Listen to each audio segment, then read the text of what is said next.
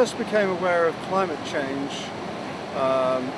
as a serious proposition in the early 1990s, and working as a forester and thinking that forestry was a good thing to do, which it is, and also then seeing a calculation that showed that if we wanted to stabilise climate change with trees, we would need 5 planets the size of Earth covered in trees in order to offset the carbon that we're digging out the ground and pouring into the atmosphere with fossil fuels.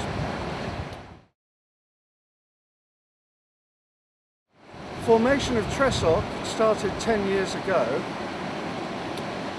I had been working with the Somerset County Council, where I wrote the climate change strategy, and could see that government was not doing very much about this, and that I wanted to do something. The transition movement had organised a workshop on climate change and what to do about it. And I went along and said that I wanted to start a community-owned renewable energy business.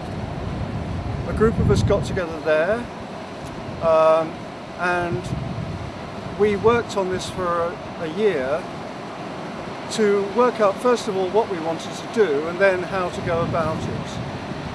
And a year later we formed the Totnes Renewable Energy Society as an industrial and providence society, whereby with that company structure, everybody that invests in the company becomes a member, or you become a member of the company by investing in the society. Every member has the same voting rights. You can't buy shares from anybody else. You can't build up your shareholding and take control of the company. You only have one vote no matter how many shares you own, and everybody gets the same rate of interest paid when we make a profit.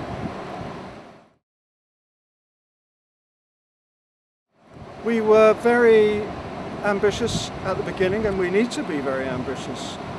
And we realised that the best option, the best single thing that we could do was to build a wind turbine, put up a wind farm, because that is the way you get the most amount of renewable energy in this country for the least amount of money.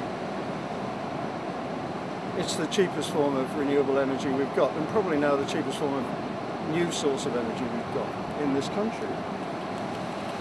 It's easy to deploy, it's quick to deploy, and at that time government policy stated that we wanted to have as much renewable energy as we could at the lowest unit cost, which means onshore wind.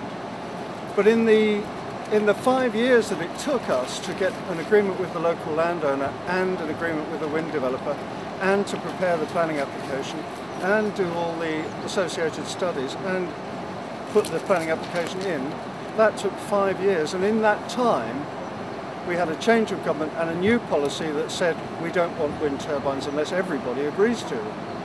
This doesn't seem to be the case with fracking, by the way. We had over 300 members at that time who'd invested over 160,000 in Tressock, and we didn't have much money left. So our losses were not so great as the losses of the wind developer. They reckon they spent about 400,000 on that planning application, but that was gone, lost, finished.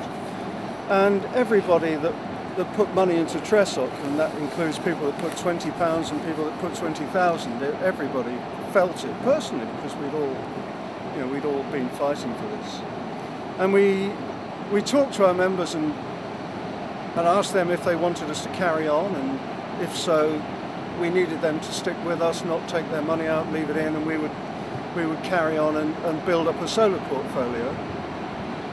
So 4 years after that, we now have a solar portfolio that's large enough to allow us to pay interest to our members, and we paid the first interest payment to members last year. We'll be paying another modest interest payment to members this year, and with better prospects for the year ahead, because as well as continuing to grow the solar portfolio, we're also now working on projects for hydropower and anaerobic digestion and other renewable energy technologies.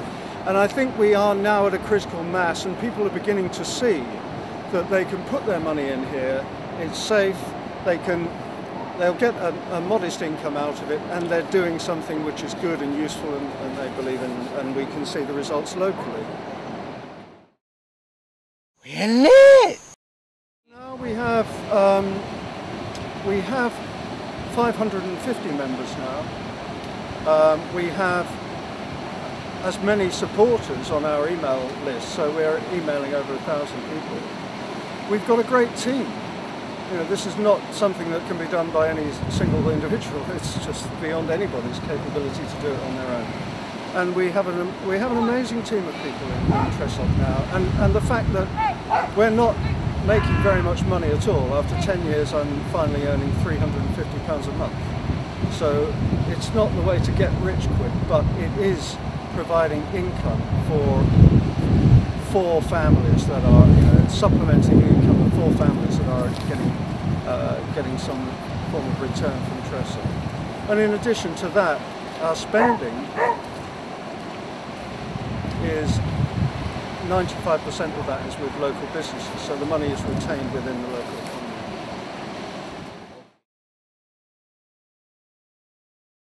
I don't think that the way to approach it is to get government to change its mind.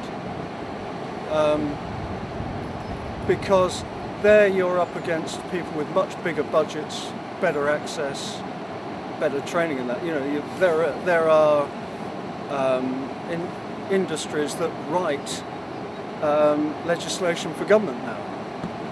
And not just in America, here too. You know, they will write legislation and say we think we should do this, and so that's not really the most productive way. The most productive way, I think, is to work in our local communities and see what can be done. You know, there's always something you can do, and I think you've just got to keep on with that. And also realise that you're not going to win every one. You can't win every battle, but you know, you win one, you win another, and then you learn and you keep going. But I do feel now, finally after 10 years, that Tressock is it's a fixture in the local economy now. That there are people that we do business with that you know, they pay their wages out of the business that we put their way, whether it's solar or hydro or whatever technology we're considering. And yeah, it feels more comfortable, and I think it's the way to go. People like it. People want to put their money in. And the situation now in the UK is that the demand for investment in community renewables is far, far greater than the supply of community renewable energy projects. So if you've got a viable project, no matter what it is, no matter how big or small, if you've got a renewable energy project and you can make it pay, then go ahead.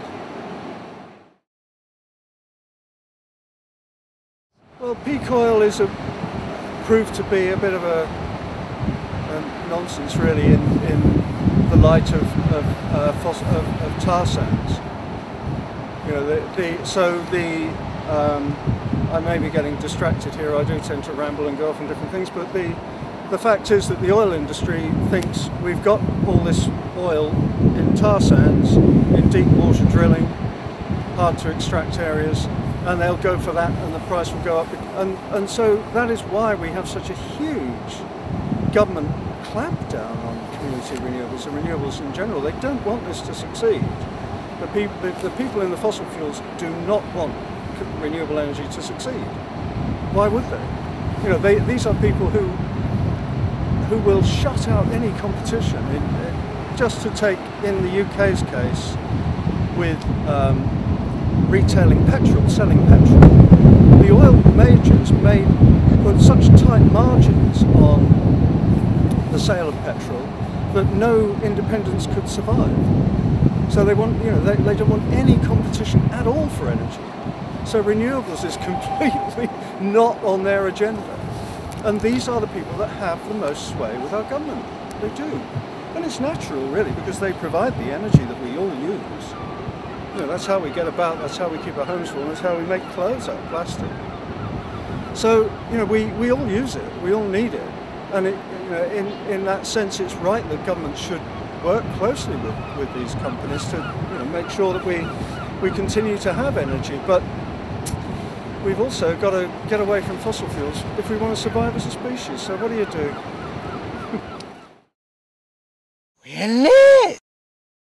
At the moment there are 250 community energy organisations working with projects in the UK, and that number is growing.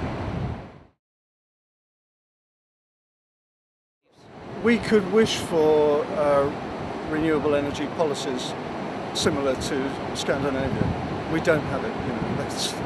We have the policies, but we don't have a government that's putting the appropriate action in place. We just don't.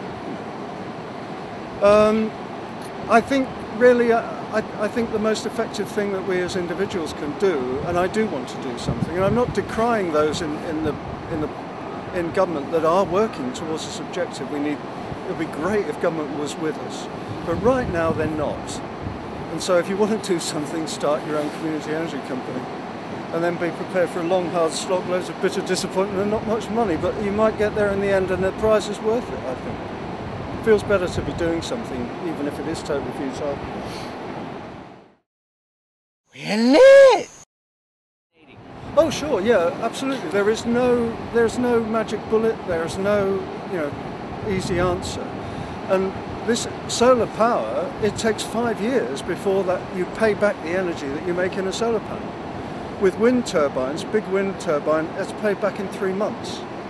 But there's no consensus on these figures, even though people have worked to put the numbers together. There's no agreement about this because you have a, you know, deliberate misinformation. We're lit!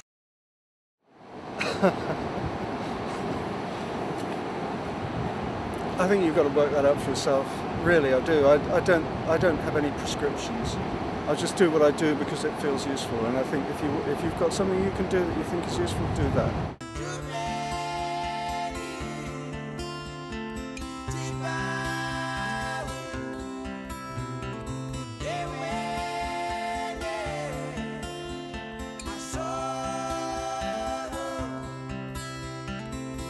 We're lit!